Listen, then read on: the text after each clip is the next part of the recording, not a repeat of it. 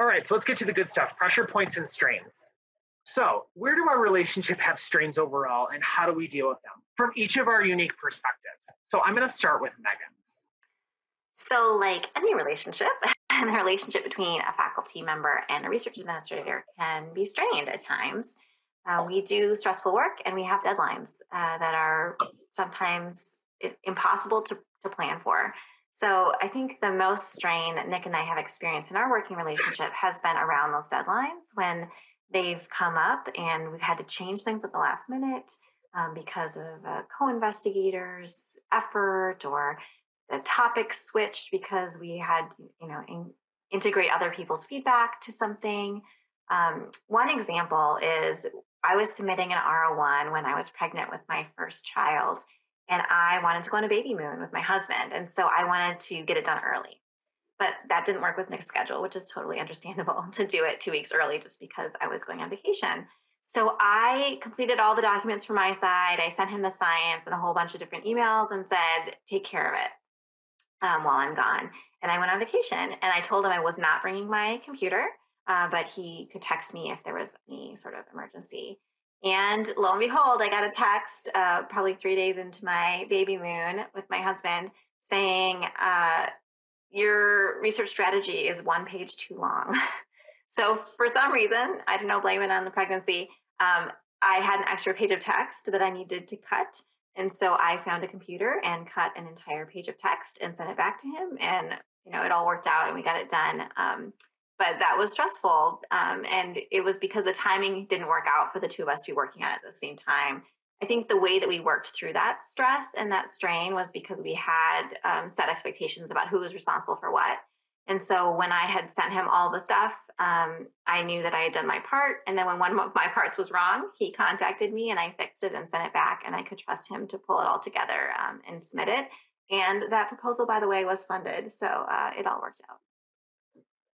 Okay, so that's Megan's perspective about some of the pressure points and strains. So let me talk a little bit about strains from my perspective, which I think all of you probably would agree on, depending on who you work with, when you're working, and your overall research administration career. Time management is always a strain. You have a lot going on, especially around proposal deadlines. This last R01 deadline, in the midst of doing, I'm 70% on sponsored research, so a lot of project-related work, and all the other things I manage, HR and space and people, my team, everything beneath it. I had 10 R01s to submit. So time management can be a strain and a pressure point for both of us.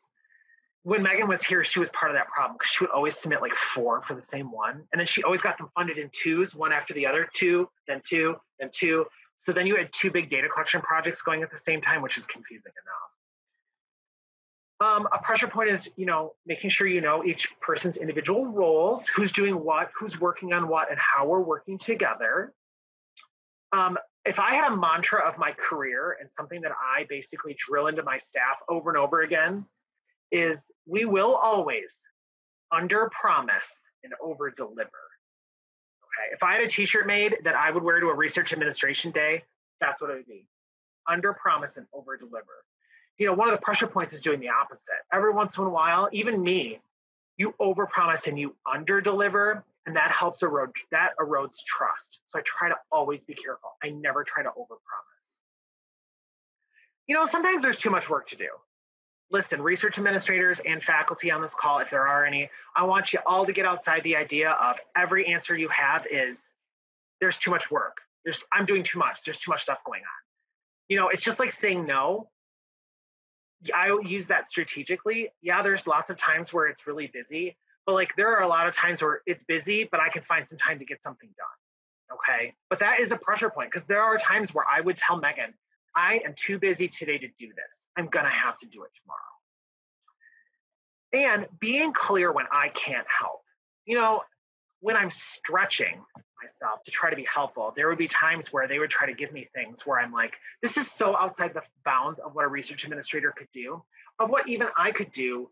And I understand what's going on. And I would tell them, this is not something that I can help with. But be open, be honest, have a good building blocks of a relationship so you'd feel comfortable saying it.